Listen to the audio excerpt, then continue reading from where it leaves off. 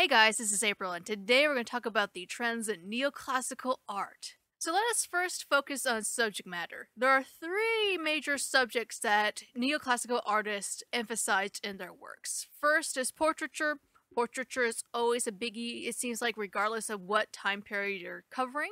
Another common subject that artists depicted was history paintings. This can be things that happened in the far distant past to things that are more contemporary. For example, this painting by Benjamin West. This event happened 11 years ago, but to them this was a contemporary event. It was actually controversial because the soldiers were in contemporary dress. The monarchy refused to buy this piece. The public, though, loved the painting. The last subject matter that is heavily focused on in artwork during this time, and part of the reason why we call this neoclassical or new classical is, well, classicism. We see emphasis on mythology as well as history events that happened during antiquity. The subject matter we don't see in neoclassical art are very religious paintings, as well as paintings focused on love and sensuality, like we saw during the Rococo time period. Now, there's a very clear reason why this is happening during neoclassical art. The big reason we don't see many religious artworks or artworks that focus on love in the monarchy or aristocrats is because of the Enlightenment and the people behind that movement. People of the Enlightenment believed that practical experience as well as observation were the best approaches when it came to understanding the world, rather than religion or abstract thought. We also see an emphasis on the promotion of the idea of liberty and equality, not for women, mainly for men though. Now, these ideas strongly impacted what type of art was created during this time.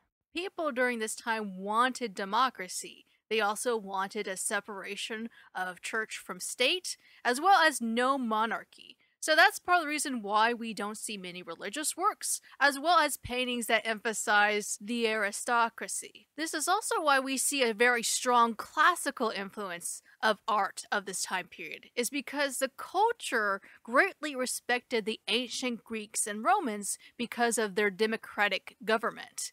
Now, even though we don't see many religious works during this time, artists were still expected to have a moral message in their paintings. One of the most common moral messages that we see during this time is self-sacrifice or working for the common good of the people. Some art, though, comes off as just straight-up propaganda. A lot of the art that we see during this time was created during the French Revolution or during the time in which Napoleon rises to power. The Death of Marat by David is a great example of both. Not only is it promoting the idea of self-sacrifice, essentially Marat is shown like a martyr, a Christian martyr, like Christ in a way, but it also is propaganda for the French Revolution. David has taken some artistic liberties with this piece for the sake of politics. For example, Marat would have been in a very luxurious bathroom, but in this painting, the bathroom is very simple. We also see that Marat has been shown as a very handsome individual, but in real life, Marat had a nasty skin condition in which he would have to bathe frequently. So Marat would have not been pretty on the eyes, to say the least. Referencing religious imagery, glorifying death, as well as tweaking the story for the sake of the message, these were all common trends during neoclassicism. Another trend that was a result of the Enlightenment that we see in art during this time period is a lack of ornamentation. For example, when we look at the Chiswick house, there's very, very little ornamentation and it's only white.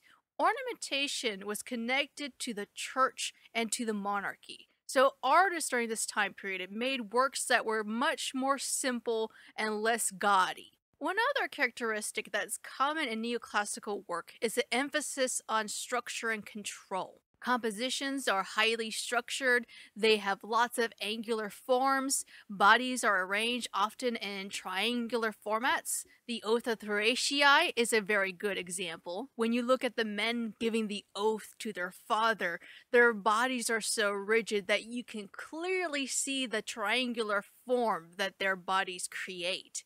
We also see control in the emotions that we see in these paintings. Now, the emotions are very intense, but they're not over the top. For example, if we go back to this painting by David, if we look at the women are mourning.